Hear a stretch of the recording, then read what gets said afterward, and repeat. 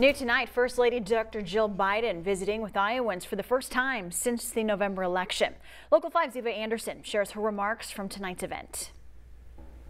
Let's hear it for our special guest, Dr. Jill Biden. The First Lady of the United States speaking to a crowd of a couple dozen socially distanced, masked Iowans Wednesday in Ankeny at DMACC, where she's visited several times before. I guess as the spouse of a candidate and also as a community college professor. But Wednesday was her first visit to Iowa since her husband was elected president. She kept her remarks short, just about 10 minutes, calling on Congress to pass the next part of the Build Back Better plan, a $3.5 trillion budget framework that includes social programs like expanding child tax credits. It's money that families can count on, and it's up to $300 per child every month. It would also expand universal pre-K and make 2 years of schooling at community colleges free. And it would guarantee access to high-quality, affordable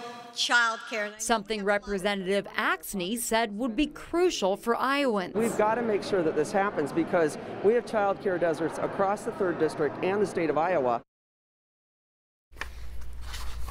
Republicans oppose the $3.5 trillion plan, but it would be able to pass without Republican support. It is advancing through the House right now. Speaker Nancy Pelosi saying tonight Congress is on schedule.